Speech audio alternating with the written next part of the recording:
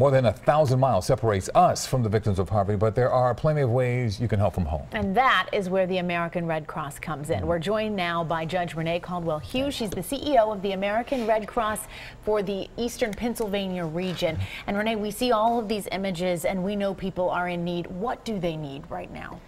Right now, the greatest priority is shelter and feeding. That's the first thing we have to do. We have to get people to safety, and we have to feed them and give them a safe place to sleep. Once we get everyone to safety, then we'll start to look at recovery and how we rebuild. But the first priority, because the rains are still coming, we've got to get everyone to safety. Money plays a huge part in this. Let's talk about donating to a reputable charity, because you and I both know, we all know, during tragedies like this, there's some folks out there with a different agenda. So talk about a reputable charity. So the American Red Cross is a reputable charity.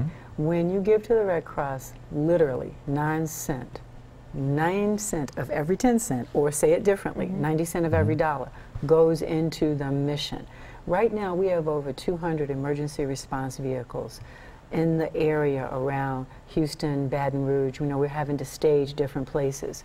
By the middle of this week, we'll have 4,000 workers on the ground. So if you want to make a difference, donate. You can text the word Harvey to 90999. It's a $10 donation. It goes straight to Harvey Relief, or you can go to our website, redcross.org.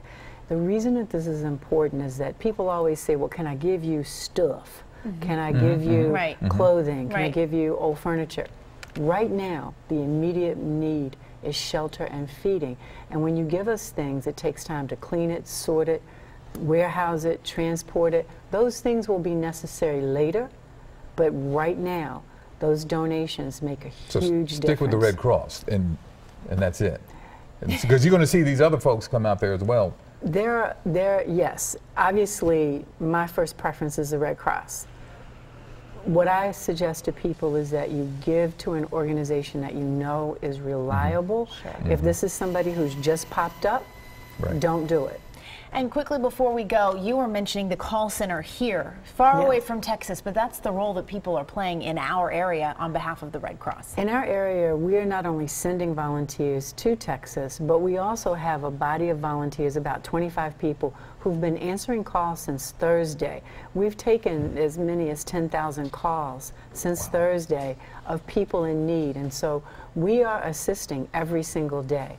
The support of the community is huge. If I could ask them if they would do 3 things, if they would donate, and they can donate on the website, redcross.org, or they can text Harvey to 90999, give blood.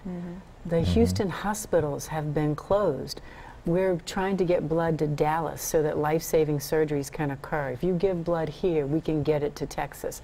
And the third thing is to volunteer, because we only send trained volunteers, but if you sign up to volunteer now, we can train you. Storm season on the East Coast starts now. That's right, you got to be prepared. Thank you so much for being with us. Thank you. Judge, thank you for having us and getting the word out. Good friend. We appreciate you coming by. Always, always. Thank you, Judge. Stay with Eyewitness News for continuing coverage of the aftermath of Harvey. You can get the latest anytime at cbsphilly.com.